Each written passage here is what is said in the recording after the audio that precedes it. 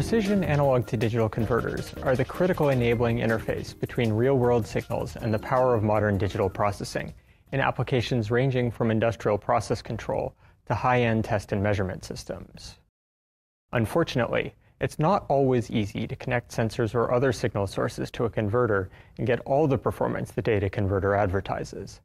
Additional circuitry is often needed which provides buffering, voltage protection, or other functions, which can be challenging to implement with the required performance. Hi, I'm Andrew Thomas, a senior design engineer in the mixed signal group at Linear Technology, and I'd like to show you how the integrated picoamp input analog buffers of our new LTC2358 Octal ADC can simplify these challenges. In essence, we've taken the leading performance and outstanding flexibility of our LTC2348 Octal successive approximation ADC and added high-performance FET input buffering. In the LTC2348 product video, we discussed how its outstanding performance and arbitrary input measurement capability make it an excellent choice for many high-voltage applications. The LTC2358 shares these advantages with nearly identical performance. Now, though, I'd like to focus on some simple ways its buffered inputs can improve your system. Many sensors, even those with outputs that are slow or delicate, can simply be connected directly to the LTC2358 without any intermediate signal conditioning. Where previously an Octal ADC might have required buffering from 4 dual high-voltage op-amps like this, the LTC2358 offers a dramatic savings in board area and power by eliminating those op-amps. One example of such a direct sensor connection is the simple thermistor circuit shown here, which produces a voltage at the ADC related to the ratio of the thermistor to the fixed resistor above. Notice that connecting the top of the resistor to the ADC reference ensures an accurate ratio even if the reference drifts. When selecting a thermistor, low resistance values result in greater power dissipation in the thermistor, which can compromise measurement accuracy. On the other hand, accuracy with a high-resistance thermistor requires very high input impedance measurement. Here, the purely capacitive input of the LTC2358 shines, allowing good accuracy with a 20 kΩ element. The LTC2358's high sample rate and low noise allow a further improvement of using a switch in parallel with the thermistor. While this switch is on, no power is dissipated in the thermistor, so it will be at ambient temperature. When a temperature measurement is needed, the switch is briefly turned off, and the measurement can then be completed in under a millisecond, before the thermistor has time to heat itself. This plot shows how quickly an accurate measurement can be taken, and also the increasing measurement error if conversion is continued for 100 milliseconds, well beyond the time required. That simple example shows how easy it can be to interface between a sensor and the LTC2358. But the buffers help in other ways as well. Changing focus a bit, the buffered inputs also make it easy to design a system to handle overrange signals cleanly and transparently, whether they arise as part of normal behavior or a system fault condition. Overrange ADC input signals can occur for a number of reasons. Sometimes they're as obvious as putting a 2 kilogram object on a 1 kilogram scale. Or they can result from malfunctioning sensors, power supplies, and wiring. Accounting for these conditions is at best a distraction, and at worst compromises performance. The LTC2358 helps make it easier to build high-performance systems that are robust to overrange signals. This colored bar shows graphically how the LTC2358 can be expected to behave with various input voltages. Firstly, the ADC has no difficulties when analog input voltages exceed their programmed full scale.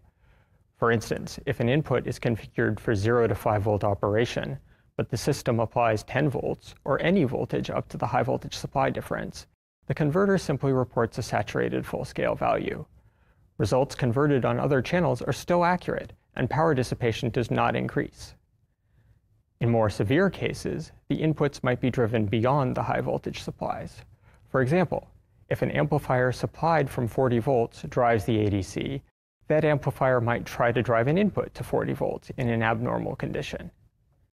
Internal diodes clamp the analog inputs to the high voltage supplies, so it is simply necessary to limit the current to avoid damaging the part or other circuitry.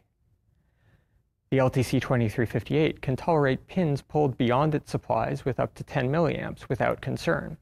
So simply placing a 2.5 kilo-ohm resistor in series with the input can allow for a spurious input signal going to 40 volts.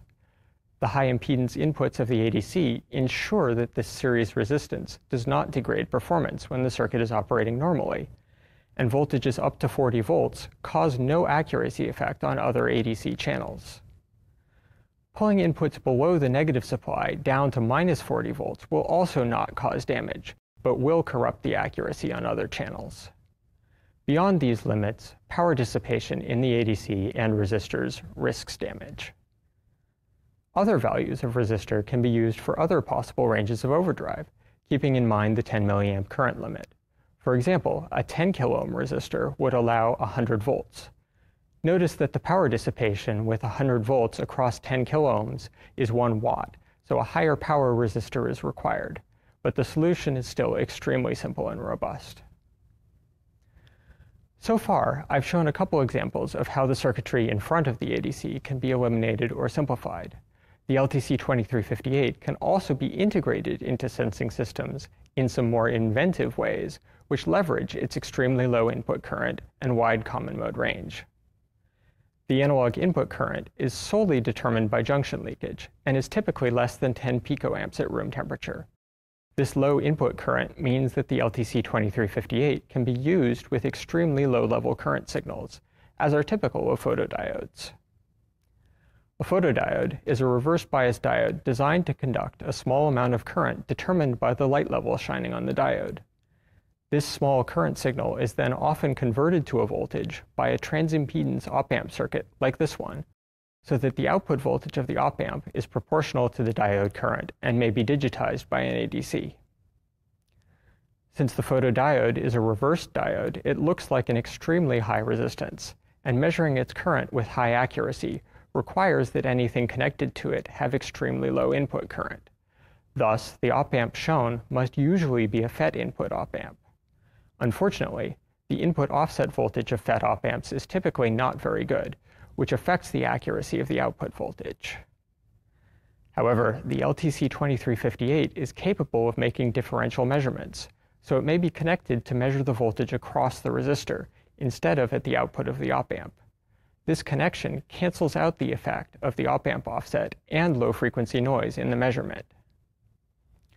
It's important to note here that this circuit only works because the LTC2358 itself has a very low input current, typically only a few picoamps at room temperature, so it may reasonably be connected directly to the photodiode without disturbing the measurement. This photodiode circuit is just one example of a broad class of applications and circuits made possible by the buffered inputs of the LTC2358. To name a few more cases, it's also considerably easier to design analog signal filters and interface with low-power op-amps. Adding this capability to the simple overdrive robustness, direct sensor connection, and outstanding raw performance makes the LTC2358 a remarkable solution for a great number of multi-channel systems. Hopefully, I've shown you some ways it can make your next system design easier. For more information, please visit us at linear.com. Thanks for watching.